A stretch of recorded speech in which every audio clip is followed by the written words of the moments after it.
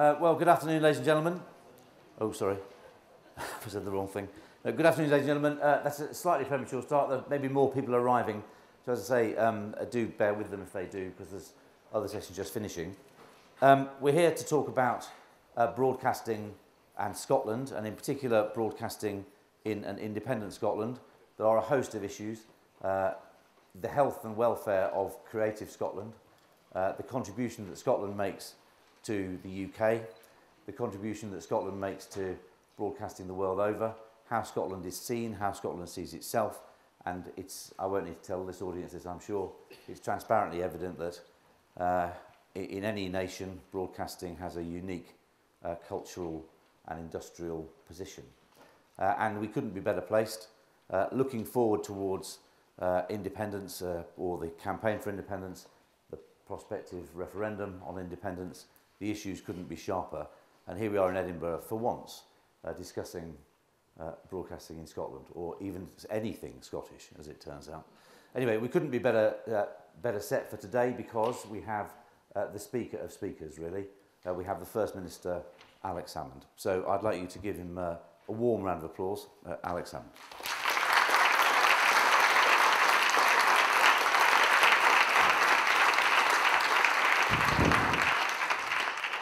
Thanks very much, Steve, and for that introduction. I understand this session is sponsored by Come and Shoot in Canada. So I'm delighted that the television festival is making one of the points I'm going to make in this speech for me. So, and I'd like to extend a warm welcome to all of you. I mean, Edinburgh in the festival period is a totally fantastic place to be. And I'm delighted that so many people from the television industry, from these islands overseas, are here for the festival once again. Now, those of you who took the time off, and I hope it was most of you, to go to the Channel 4 drinks reception in the National Museum of Scotland last night, if you looked around the exhibits on the ground floor, you'd see the world's first colour television. It's there in Edinburgh because it was invented by John Logie Baird in 1928. And it took something like 40 years to go from invention to application of colour television across the UK, which is quite remarkable when you think of it, if you think about the change in human experience between 1928 and 1969. But I'm going to argue today that kind of symbolises the glacial pace of adaptation of broadcasting structures in these islands to modern reality. And those of you who visit the BBC Scotland headquarters in Scotland at Pacific Quay in Glasgow, you could be shown the desk of Lord Reith, the first Director General of the BBC, at the BBC's original headquarters in Savoy Hill. It's in Glasgow, of course, because Reith, like John Logie Baird, was a Scot. The two objects in themselves are evidence of Scotland's contribution to the early development of television and public service broadcasting in particular. Yet in 2012, this year, when the digital revolution gives every single one of us the choice of hundreds of channels, when Edinburgh this August is again, as it has been for decades, the world capital for a few weeks of culture and communication, when people in Scotland are 2 years away from the most important decision they're going to make for 300 years, Scotland does not even have an English language public service broadcasting channel of its own. Now, when I was thinking about this speech, I started to think about how television portrays politicians around the world. In Denmark, Borgen portrays an ambitious female deputy who assumes high office and then governs ruthlessly. And I've been trying to explain to Nicola Sturgeon that this is just a television show. In the United States of America, in the West Wing, a visionary, progressive leader wrestles with matters of conscience in a smart and humane way. And who says that television doesn't reflect reality? And in the United Kingdom, of course, the thick of it shows a Westminster government in permanent omnishambles, which indicates that documentary television is alive and well in these islands. Now, it does strike me, however, there isn't an equivalent Scottish version of any of these shows. Now, that could be, of course, because the unwavering competence of the Scottish Government isn't exciting enough for the viewers, or alternatively it might be because there's no platform for such a show to be broadcast. There is a shortage of Scottish content even on Scottish screens, never mind screens worldwide. And that's certainly not caused by a shortage of creative talent. Nobody plausibly could argue that at any time, and certainly you couldn't argue it in Edinburgh, this festival city, in August. Now, the cause lies elsewhere, and that's what I want to explore in this speech today. When Jeremy Hunt launched the UK government's local media action plan in January last year, I was struck by what he called the painful truth, which said that, quote, one of the most centralised media ecologies of any developed country exists in the UK. And that truth resonates painfully here in Scotland, and of course it has a long history. The Scottish journalist and former BBC journalist, Kenneth Roy, recently recounted in the Scottish Review, and I don't think he was being apocryphal, that in the 1970s, the controller of BBC Scotland, if he wanted to buy an extra key for an unmanned studio in Dundee, he had to refer the decision to London first. And famously, of course, in John Burke's memoirs, he revealed that in 1998, he enlisted the help of Tony Blair to scupper plans for an integrated 6 o'clock news bulletin for Scottish viewers, the so-called Scottish Six. And my goodness, invading Iraq, stopping the Scottish Six, was there no end to the great leader's talents. In 2007, shortly after I took office as First Minister, Ofcom published figures showing that in 2006, only 2.6% of the UK's network programming was commissioned from Scotland. In August of that year, I made a speech about broadcasting in the National Museum of Scotland. In that speech, I announced the establishment of the Scottish Broadcasting Commission, a body which included members from across the political spectrum together with industry experts. I argued that we have to transform the main framework for communications to become the truly ambitious and creative country we would all wish to be. We want to ensure the principle of editorial and creative control being exercised in Scotland on behalf of Scottish audiences. We want to create thriving production businesses, taking Scottish talent onto the international stage, and we want proper public service broadcasting for this exciting and energised country. The perspective, as you can see, was internationalist, not just nationalist. In a world where digital technology allows great content to be shown and sold around the world more easily than ever before, the neglect of broadcasting policy in Scotland was not just short-changing viewers here, it was undermining our ability to create programmes and formats with a worldwide resonance. In today's speech, I want to reflect on the developments since 2007, and I want to make two main arguments. The first argument is that the Scottish Parliament since 2007 has already played a significant part in strengthening broadcasting in Scotland. The second is we need to have full responsibility for broadcasting policy. Only then will broadcasting be truly Scotland's window in the world, bringing us the best content from every country and allowing us to show the world what Scotland is capable of creating. Let's look first at the gains that have been made since 2007.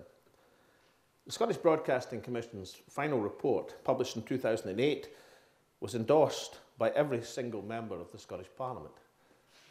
I can tell you that not every legislative proposal or commission that goes before the Scottish Parliament receives unanimous endorsement.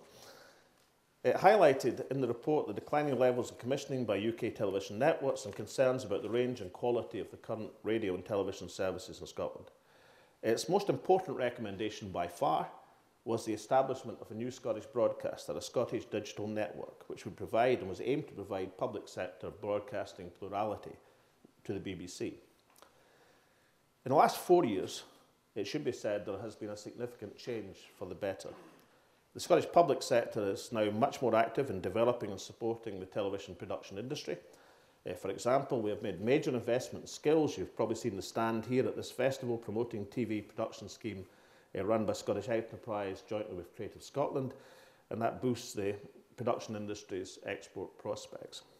Public service broadcasters are working closely with Scottish production companies. The move of dramas such as Shed Media's Waterloo Road with investment in Scotland of over 25 million over the next 2 years, will be hugely significant in sustaining a skills base of talent in Scotland, which will in itself encourage more home-based programming. There's already, of course, a range of talent among Scottish television production companies, from Raise the Roof with its Kirsty and Phil programmes, to Hopscotch's Story of Film for E4, from Tern's new commission Aberdeen Harbour, to the comedy units Burnistoun. Companies operating in Scotland are producing a vast range of shows which appeal to Scottish, UK or global audiences.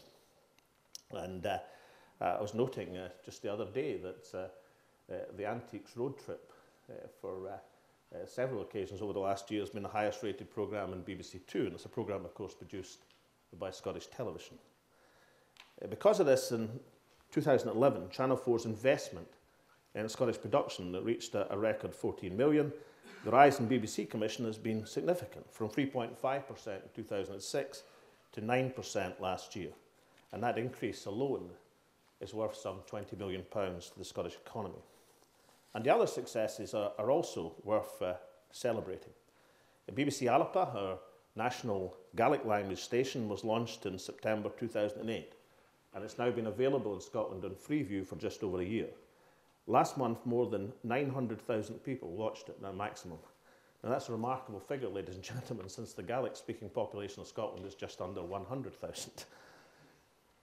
Now, admittedly, the BBC Alapa's programme content ranges far and wide, and it shows the only full-length Scottish football on occasions. But nonetheless, it is extraordinary that a programming which broadcasts for 6 hours a day, a budget scarcely 1/3 the size of BBC 4's, but last month it had a larger reach in Scotland.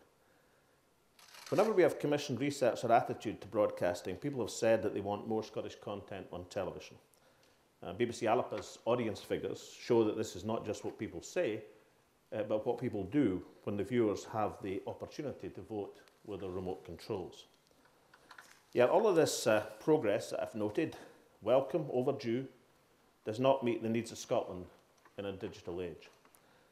At present, the limited scope for opt-out Scottish programmes in the UK television schedules is a result of a broadcasting framework put in place more than half a century ago. That framework has not been substantially altered despite the huge changes brought about by political devolution and digital broadcasting, all the other transformations in society and technology that we've all experienced. It means, for example, that despite Professor Anthony King's vigorous complaints about news coverage of the nations to the BBC Trust in 2008, when Scottish viewers watch their main evening news bulletins, they frequently see headlines about issues which have no impact on their daily lives. A-level results, the dismantling of the health service in England. Indeed, if Danny Boyle wants to do a paean of praise to the National Health Service in a couple of years' time, he'll have to come to Scotland to do it. Maybe we'll ask him to do the opening ceremony of the Commonwealth Games, who knows. And it means that out of more than 600 television channels in satellite or 50 channels in Freeview, only one, the BBC Alapa, is devoted as a public service broadcaster to general interest Scottish programming. In an age of a digital revolution, broadcasting hasn't even adapted to devolution. The reason for that in my submission is that control over broadcasting has rested totally or almost completely with Westminster. For example, let's look at that chief recommendation of the Scottish Broadcasting Commission, the establishment of the Scottish Digital Network. That recommendation was based on the need to ensure sustainable competition for the BBC for Scottish public service broadcasting content. It was also firmly based on the evidence that the Commission had taken from the viewers, who demonstrated the appetite for more quality Scottish content. The idea of a Scottish digital network was explicitly, unanimously welcomed by the Scottish Parliament. The then cultural spokesman of the Conservative Party in Scotland went as far to say that the establishment of such a network was the settled will of the Scottish Parliament. And I put particular emphasis on that because in my immediate memory, that's the first time I've quoted the Conservative spokesman on anything in the middle of one of my speeches in support. But nonetheless, that's what was said, and that's what was shared across the Parliament. However, successive UK governments' key reports on Digital Britain and local television did not even mention a proposal which had been the central aim of broadcasting policy adopted by the National Parliament over the last 4 years. Alternatively, we could look for an example of how the television licence fee was decided 2 years ago. No one, out with the BBC Trust and the UK government, and not a great number of people within the UK government, knew the licence fee settlement was being agreed until after it happened. Yet it's self-evident that all of the nations of the UK had a strong interest in that settlement.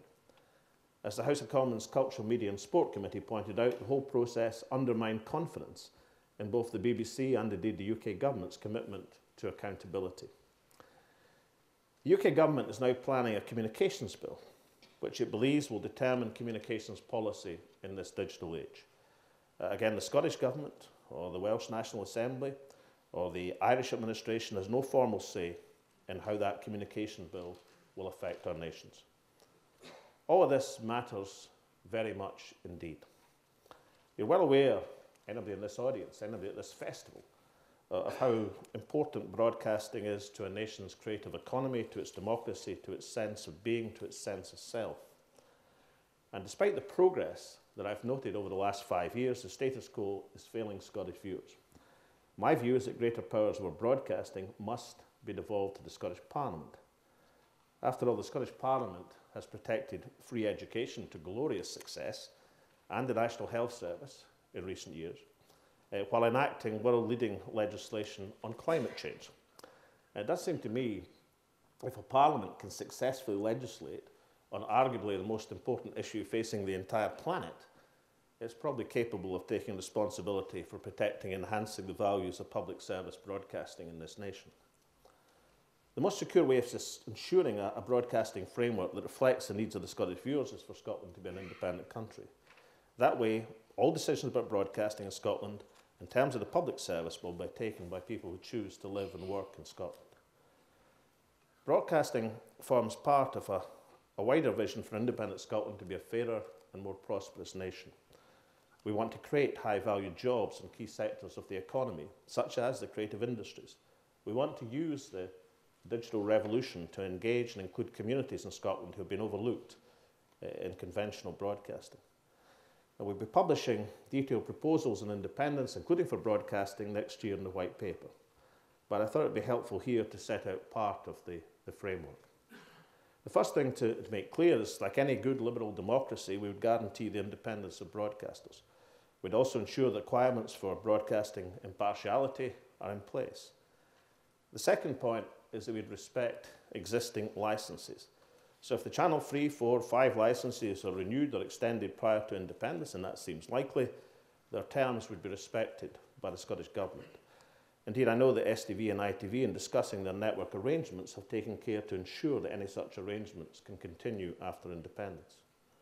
We'd also establish a national public service broadcaster based on the existing staff and assets of BBC Scotland.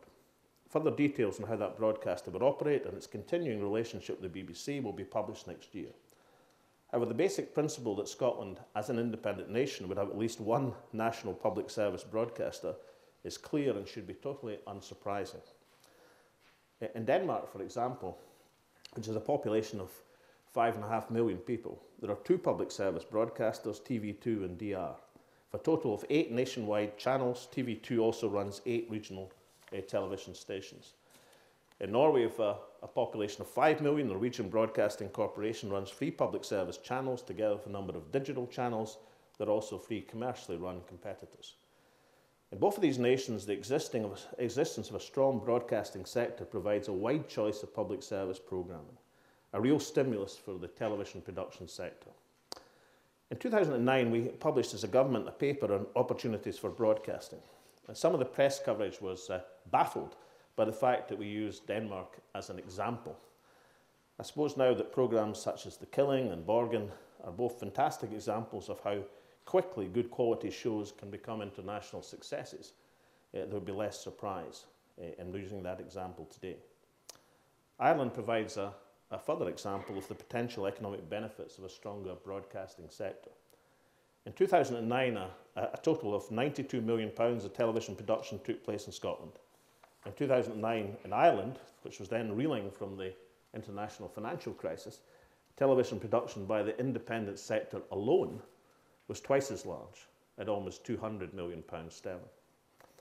With independence, news and current affairs provision would cater effectively for viewers in Scotland. There would be more opportunities to show Scottish comedy, culture, documentary, sports, drama.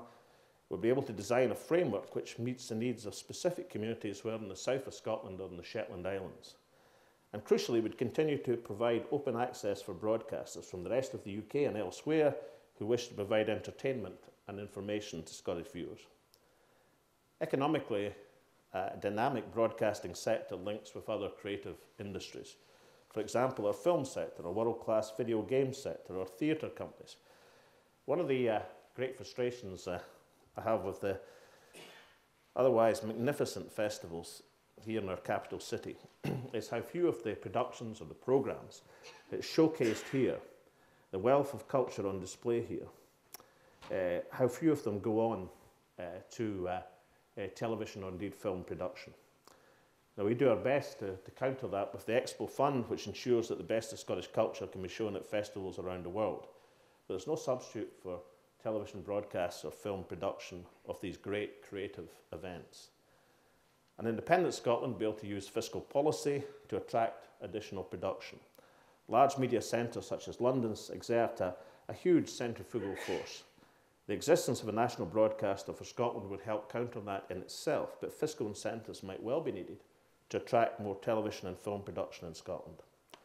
That point is especially important in a digital world, where online content means that location and access to the spectrum will be increasingly less important.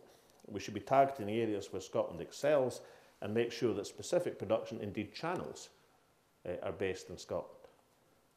Now, we cannot foresee all of the opportunities that will arise in the next decade or 20 years.